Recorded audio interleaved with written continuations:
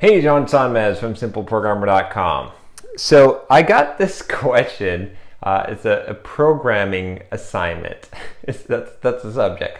So this is from I think it's AJ. Let me see here. Yeah, we'll just say AJ.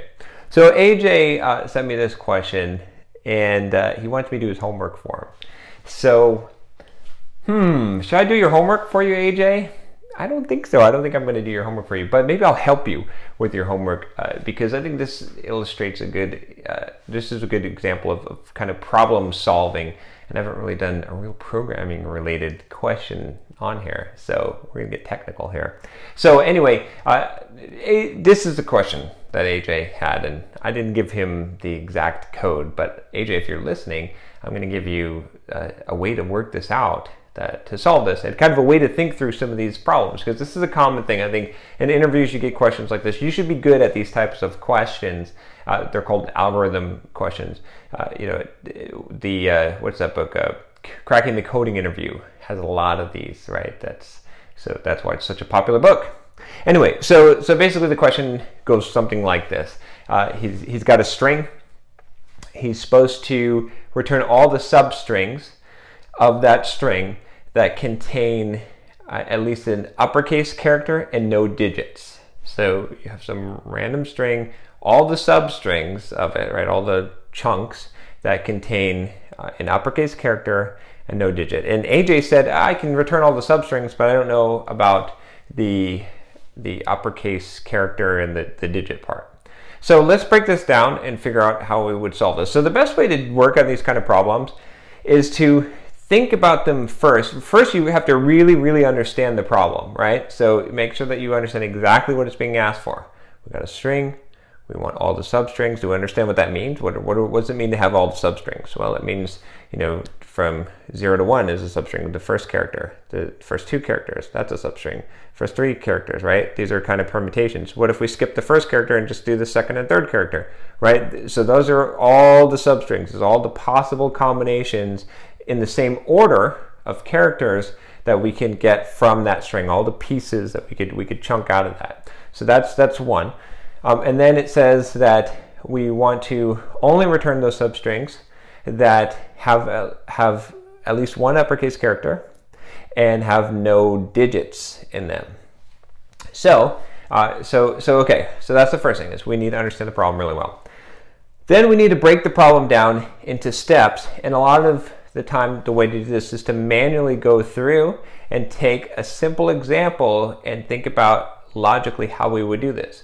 So let's say that I had this string that the string that starts with a capital T, right? So I could go through and I could say, well, one substring is the string itself, the. It contains a capital letter, so that's good. Okay, another substring would just be T. That contains a capital letter and it has no digits, so that's good. Another substring would be TH.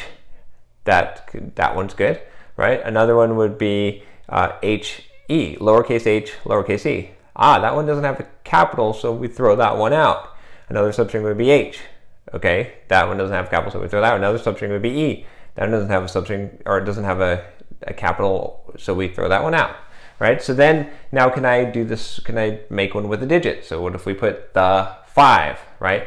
Or put a 5 in the middle of it, right? And we could go through and manually kind of work this out a few times to see what the pattern is. But you can see what the pattern kind of is as I'm working through this manually. And that's going to give you some help to figure out what the algorithm should be. So if you're working through this yourself, and I encourage you to try, like, solve this problem, but you can see what that pattern is, what the heuristics that I'm using to solve this are, and you can expand this out and try bigger ones, right? But once you kind of have the general idea of how the heuristic that you're going to use to solve this, what the algorithm is going to be, then what you want to do is you want to break it into steps. So this is the reason why this problem is difficult is because it's requiring a few different things. But one of the steps, the first step that you actually have to do, is to be able to get all the permutations of substrings of a string. So let's forget about the other requirements, forget about the capital letter, forget about the digit, and let's just get all of the permutations, all the substrings. Okay, so we could do that pretty easily, right? Can we write an algorithm to do that? I think we can, right? I think if you think about how this works, right, you could basically say, okay, I'm going to start with, you know, an index of 0, and then I'm going to take 0 to 1, 0 to 2, 0 to 3, however, up to the length of the thing, and then I am going to start with the index of 1 and take 1 to 2, 1 to 3, 1 to 4, all the way to the length of it. So that would give us all of the substrings, right? So that's, okay, so we've solved that problem. Next, we add a new requirement. The next requirement is that it must contain a capital letter. So we can now get all of our substrings, right? And for each substring, when we have a loop that's generating a substring, we can do one check. We can scan that substring and see, does it have a capital letter in it? If it doesn't, we can skip it and not output that one. Simple enough, right? Then we add the third requirement, which is it can't contain a digit. Now we just add another check. If it's got a capital letter, we check, does it have a digit in it? If it does have a digit in it, then we throw it out because we want to have only the ones without digits. What we'll be left with is all of the substrings that have one capital letter and don't have a digit. So you know, when you think about it and break it down that way, it's actually fairly simple. Now, there's still another step. This is not optimal how we're doing this because we're iterating through every time and then rescanning the substring to check for the things.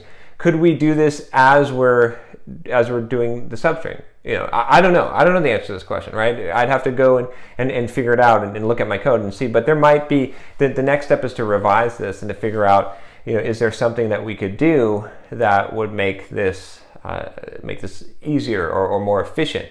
And then you don't want to skip that step, right? Because maybe you can detect the capital, you know, from the beginning, or you can detect that a substring, maybe you can count where the capital letters are or where the digits are. And in fact, anytime you hit a digit, right, you're going to know that there's not going to be any substrings after that. So maybe you can make that part more efficient. Anyway, I'm not going to go into all the details of that, but AJ, I think that should solve your problem, right? And this is kind of just good in general. Like if you're going to help someone, don't just give them the solution. Give them the way to get to the solution. And so hopefully that helps you. If you're struggling with these kind of problems, I've got a Pluralsight course out there called Prepare for the Job Interview. Check that one out.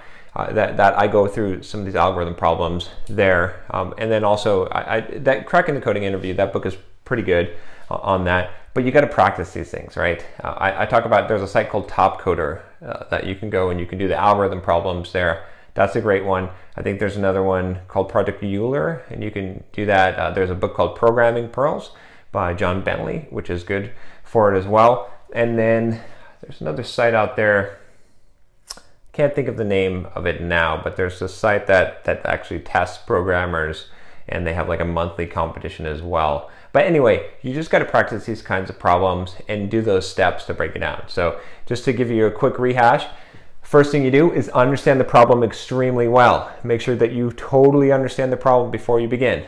Next, solve it manually. Go through and solve a simple case and a harder case. Solve a few cases manually so that you can understand the algorithm that you manually use. Most of the time when we program, what we're doing is we're taking a manual process and we're automating it. That's what programming essentially is. So you got to be able to solve it manually, otherwise you're not going to be able to write code. Don't just jump into the code.